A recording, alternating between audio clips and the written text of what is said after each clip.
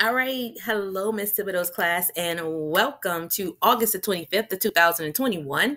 What I want to say to you is if you have any questions, if you're feeling a little lost about anything, you have three people that you can reach out to. Well, it may be even four, but you can reach out to me at cgillum at stcharles.k12.la.us.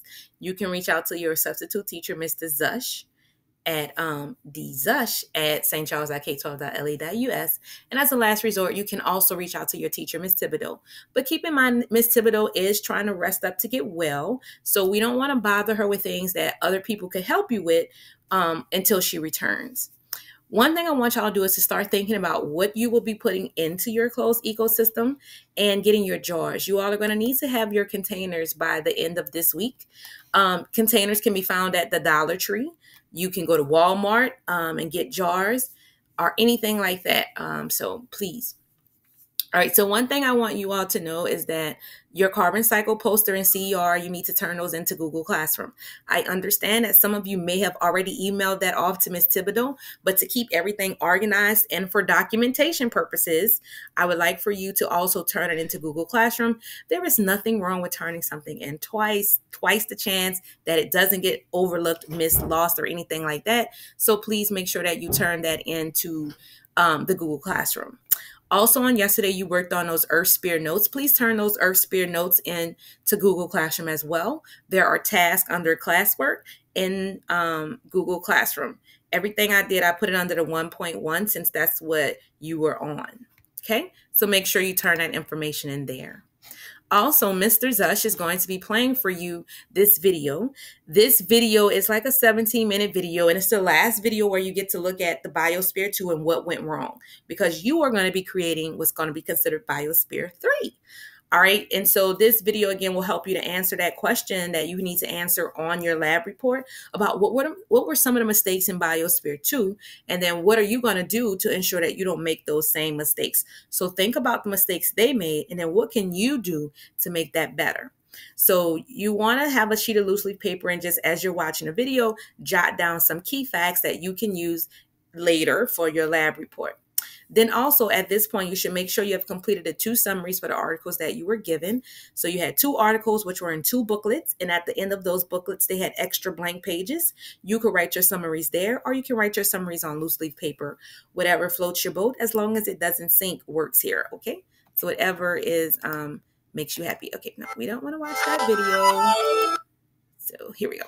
All right. So then you're going to watch one more video before you do this one. But if human populations were to leave Earth, how would we sustain life on another planet? So your job is to start thinking about, so we're recreating. So if we had to leave this Earth, what would we do?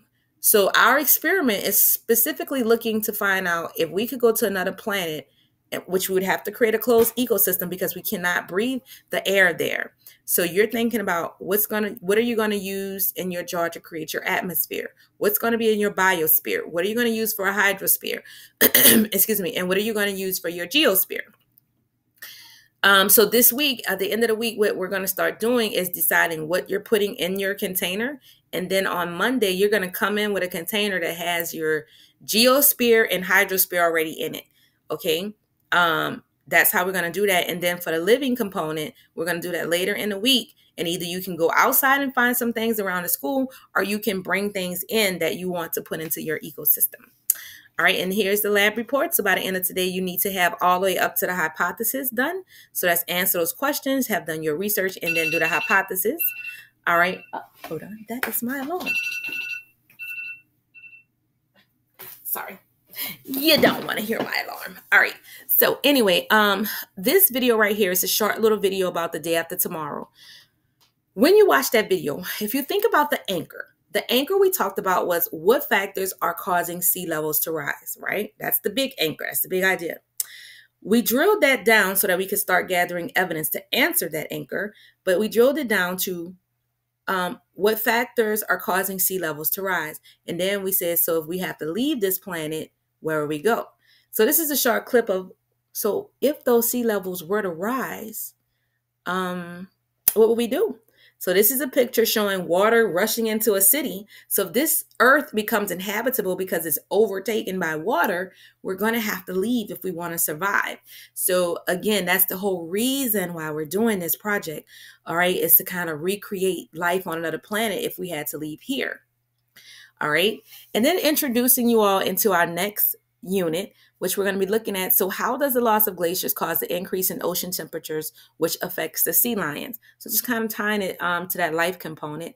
This is a quick read, won't take y'all very long to do it, but it's going to help answer that question. What factors are causing sea levels to rise? All right, so we don't want to watch that. So I'm going to keep going. And then this is something you're going to work on for your home learning, or if you get it to it in class, you can work on it. It's an article attached to this as well as a quick video for you to watch. You can watch that on your own at your leisure. And then these are your vocabulary words to define. So by the end of class today, what we would like for you to have completed is watch the video on what went wrong in the biosphere. Watch the day after tomorrow video. Then you can start doing your research. Well, not start, finish your research and have written a hypothesis. And then the 2 introductory things, the quick read, and then the Unit 1 Cycle 3 Engage that you can do on your own. Again, if you have any questions, problems, or concerns, please feel free to reach out to me. Again, don't just tell me the problem. You got to show me the problem. That's what I always tell my students. So take a screenshot because that will help me to diagnose what's going on. Don't just tell me, oh, it's not working. Why is it not working? How is it not working? Because these are things I would need to know to help diagnose your problems. All right, so that's it. So happy learning. Again, if you have questions, you know who to reach out to. And I will probably see you all tomorrow via this video. So have a great rest of your day. And again, happy learning. Bye.